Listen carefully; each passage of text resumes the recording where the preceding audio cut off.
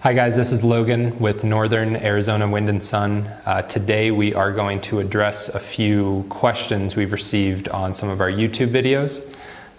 We kind of picked a handful of questions to take a look at today. Most of these do have to do with inverters, so we'll just go ahead and jump right into it. Our first question from one of our viewers was about the Victron Multiplus inverter. The question was, the Multiplus cable glands are not large enough to fit a number 6 AWG wire.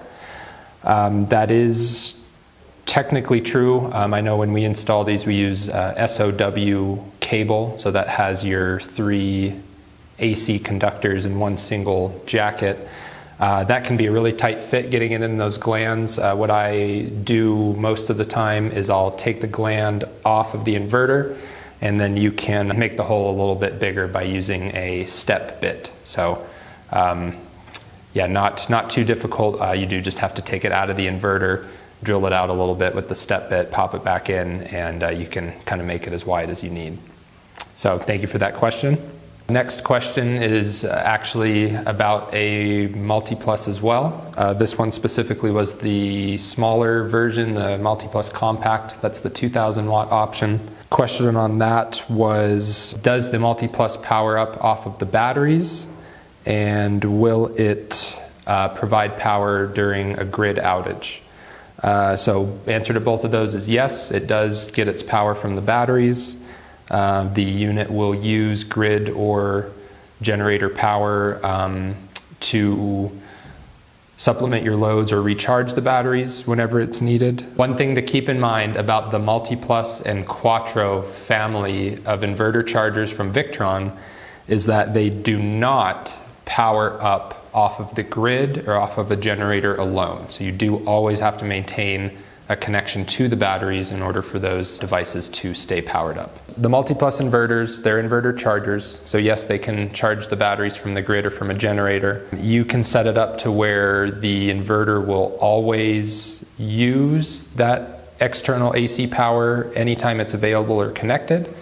That would be, I think, most common in an RV system where you want that inverter charging and passing through power anytime you connect to shore power. If this was in a residential application, for example, and you had the AC input connected to the grid, you might want to set it up on a conditional AC input, so that way it's really only pulling off of the grid when the batteries need it, or for some other reason. That covers that question. Thank you for asking. Our next question from one of our viewers here was actually about the solark inverter, their 12K inverter. Question there was, can the solark 12K provide power during a grid outage? Answer is absolutely yes. That's one of the key features of that product. It can provide power to your critical loads or backup loads during a grid outage only if you have batteries. So the solark can be run as a straight grid tie inverter with no batteries. If you don't have batteries in the system and the grid goes out, you don't have any power. So if you want power to any loads during an outage with the solark, you do need at least somewhat of a battery bank. There was kind of a second part to that question regarding the maximum solar array power from the inverter during a grid down event. Is the full power available from the solar array, or is it throttled in any way? You can get the maximum power output from the solar array at any time, grid up or grid down, so long as the batteries can safely accept it. So the solark can deliver a maximum of 185 amps of charging current to the batteries. That's about 9 kilowatts of power. So keep in mind that the solark 12K, that 12K means 12 kilowatts of power delivered to both your AC output and your batteries at the same time. So it doesn't give you necessarily 12K of charging or AC output, but the 12K is kind of a combination of the two. So in terms of our solar production, again, grid up or grid down, the solark can harness up to about 9,000 watts of solar. I think that pretty much covers the solark question, so that was a good one. And last one we'll get to today, that's about inverters. This one's a little more general. It's not really about a specific product that we offer, but the question was basically, what are our thoughts on an all-in-one inverter system? So we do offer a few all-in-one inverter systems. The solark inverter I just mentioned is maybe the largest, most heavy-duty version of that. We also sell the Focos AnyGrid inverters. Those are all-in-one systems too. And then the other one that I can think of at the moment is the Skybox from Outback. So all kind of similar in the sense that they're all-in-one.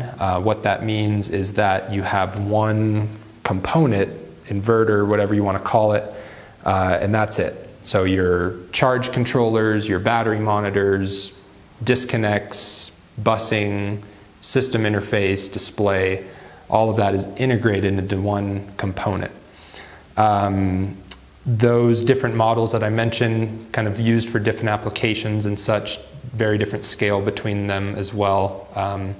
The all-in-one concept applies to all of them though. So there's definitely benefits in an all-in-one inverter system like that. I think for me, the main obvious advantage is going to be ease of installation. So again, these are all-in-one systems. We're not having to, connect smaller components together and kind of figure out where things go. It's all done, pre-wired, plug and play, makes your installation very, very quick, which of course saves you from, saves you some expenses and time during the install. On the flip side, with an all-in-one system, you do lose a little bit of redundancy. So what I mean by that, if you have an all-in-one inverter system and a component or board or fan inside that inverter system goes out, your entire system, your entire home, for example, might be without power until that part gets fixed.